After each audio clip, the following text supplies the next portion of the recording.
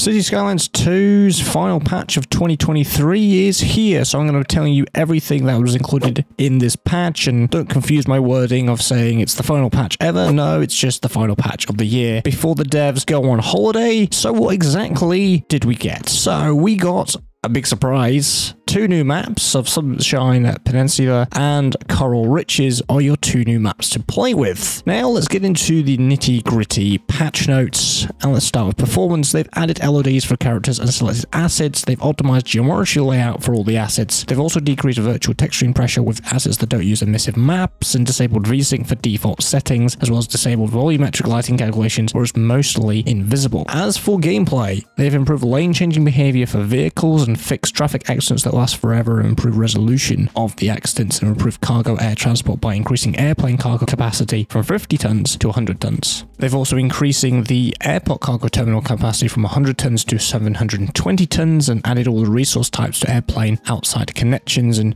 not allowing cargo terminals to store garbage resource. And there's some more storage fixes after the last patch that address this as well. They've improved storage buildings to consider both current storage and future storage to include cargo already on its way. They've also fixed cargo terminals import garbage, and fixed the companies can buy the input resource from commercial companies. They've also fixed an export that can happen when the output resource amount is below 0, and they've also fixed resource amount might become negative when transport vehicle loading in a large amount of resource. Negative amount reset to 0 in existing saves. They've also fixed airport can import goods from road outside connections when there is no air cargo route. As for economy fixes and improvements, they've replaced money buffering system with a new system that directly deducts the money. Cities' income should be more predictable now, and they've also fixed income awarded twice and unknown profit during storage transfer. They've also fixed pedestrian navigation issues with train station subway upgrade that requires the building to be rebuilt to take effect. They've also fixed the pedestrian walking through the air between elevated,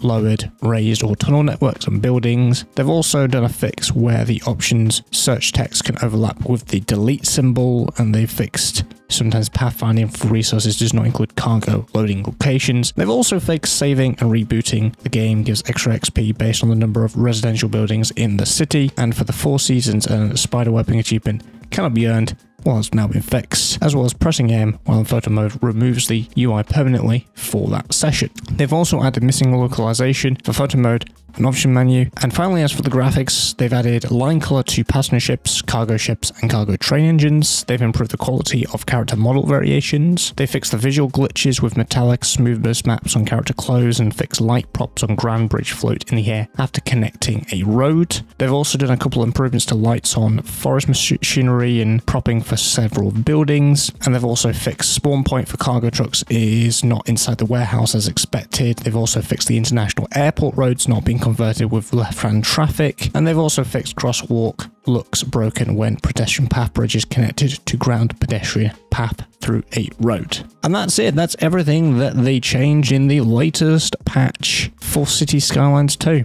That's going to do it for today's video. If you enjoyed this type of video, let's see more like this, well, make sure you're subscribed. I'll be continuing doing Cities Skylines 2 content for you when it arises, and the next patch will be in 2024. Let me know in the comments below what your favorite bit of this new patch is. Is it a good patch? Is it a bad patch? And how are you finding the game since launch? Have you seen some significant improvements with all these patches coming in? And I'll see you guys next one. Take care.